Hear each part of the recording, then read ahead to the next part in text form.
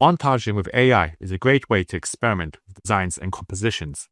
I'm going to show you how you can use ComfyUI to intuitively montage various images together, up to 8 in fact, that can be rendered out using your text prompts for additional details.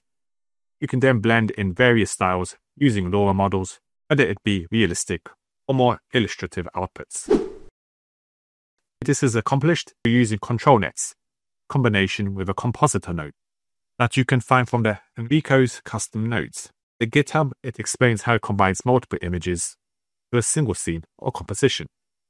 This process allows you to create complex visuals by layering images, adjusting the position, size, rotation, and other properties before rendering into a high-fidelity image. For the ComfyUI workflow, I'll be using a Flux workflow developed in my last video to save time. I went through it in a lot of detail, so you can check it out there. I've loaded in the standard Flux Dev all-in-one model for simplicity, but you can switch this out with a dual clip loader or GeoFF models for more control if you like. Here it works with a control net union model. Compositor node will also work with other control net workflows or SDXL, so you can just augment it with your own. To get up to this point, watch the previous video or simply drag and drop the workflow provided in the links below.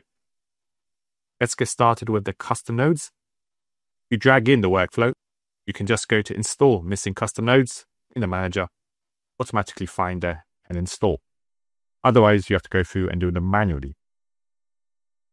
The previous workflow, you will need the ControlNet preprocessor, RG3, easy use, and out AI nodes, which give extra functionality.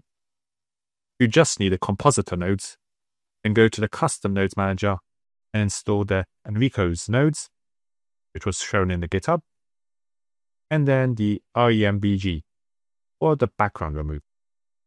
I already have these installed, so skip these. The main change in this workflow is that instead of loading one fixed image, we can load in multiple images and lay them together, just like Photoshop. I'll delete all of these unnecessary images and pre-process it, which were from the previous workflow. The main node we need to add is the compositor.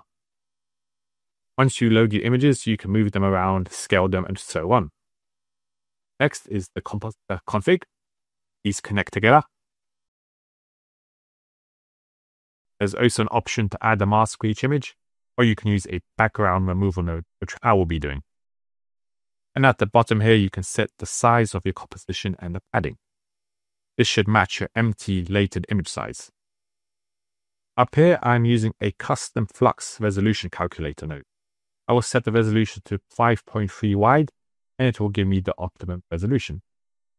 To see what the number is, I will temporarily deactivate the K sampler by right-clicking and bypassing it. So when I run this, show any node shows the numbers that we need. I'll copy this 1280 by 768, the compositor. You don't need to use this calculator. You can just manually add your width and height as long as they match. And then I will select 4 images that I want to montage. So I'll add 4 load images. The order in which you plug these into the compositor is also important, as the first image will be the background layer, and then the final image will be in the foreground. These can be any size, as you can scale them down later. I will start with a city skyline in the background. Then I'll add a sketch of my main building, a tree in the foreground, and finally a photo of a path, which I want leading my building. Great thing about this workflow is that you can use photos, sketches, masking references, and they don't have to be polished. You can cut out the background yourself before loading in, or you can add that image remove node. I will need these for the first 3 images, so I'll add 3 background removers and connect these up. These will go into the config nodes. I'll just make sure to keep them in the right order from background to foreground layers. To use the compositor node, you'll need to run the workflow once and then continue by pressing it again. I forgot to plug a compositor image first to the ControlNet preprocessor, so I'll do that. We can also switch out a preprocessor later, so don't worry at this point. Now you can see all our images appear within this frame. So it's a bit like Photoshop from here, where you can control the transforms to scale, rotate, and place. It doesn't have to be beautiful. Only the composition is important, as the control net will then trace these details. I will make this path lead to the building and frame the scene with a tree. And have a rough city skyline in the background. And I will resize these so that they are within the green frame, so they are not cut out and still show the main elements I want to generate from. When you are happy with the composition, you have to press this small continue button at the bottom, or you can hit the run button again, and it will be then sent to the control net and the case sampler to render. However, I haven't connected my control net, and that's why it's giving me an error. You can see here I have a canny edge preview of composition, which gives you a good idea of what it looks like. You can use a variety of pre-processors depending on whether you're using Flux or SDXL. For detailed images, I like to use Canny. So when I add this and run, you can see the difference. Although sometimes this much detail is just too much. I'll connect this image to the apply control net, and I'll adjust the strength to around 0.7 as a decent starting point. I will also deactivate my extra Lora and only keep the Flux Turbo from our last video, which allows me to run in 8 steps, so speeds this up a lot. Be sure to add a prompt which describes what images you are using. I'll have a realistic high-quality photo with contemporary glass steel museum, city in the background, tree to the side, and wooden path in the foreground with a lawn. I'll change the case sample steps to 8, match the Lora, and the rest I'll keep as my default. Once happy, hit the run button again. Once generated, you can see how it has made a realistic, cohesive image out of our messy montage.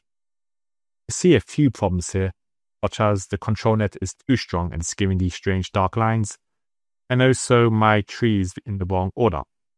So let's correct these. I will switch the path and the tree layer order around so that the tree is not hidden. Then I will reduce the control net strength to 0.6 for both. When I run, you can see unfortunately it messes up the composition. This happens if you disconnect any of the images. I'll need to just go through and adjust these again. Now when I run, it looks much better. For more realistic results and no dark lines. You can also play around with which control net to use. For masking and shapes, I'll suggest using depth. Since I have a few sketches here, Canny is pretty good for these, picking out the key parts. Depending on your input images, maybe even segmentation with SDXL works better. And of course, you just need to play around with the strength settings. If you are happy with the composition, you can move on to styling it with Loras. I'll activate this Ghibli style one since I already have it loaded in. It makes the images more illustrative. And add the key trigger word which is needed for each Lora. And I'll reduce the Lora strength a bit so it won't be too anime-like. Now when I run it, it gives this beautiful illustration with vibrant grass, shadows, clouds, and even a nice tree branch here to frame the scene. If you want more realistic scenes, you could try out other Lora such as the Ultra Real. So deactivate the Ghibli style, change the strength. And now when I run, you get this more muted result with clear sky and cleaner glazing. From here, it is up to you to experiment with the Loras, strengths, and control nets to get the results you like. I found this to be a great workflow for developing design concepts, as it allows to be more hands-on with the composition. I hope you'll find this useful and see you in the next video.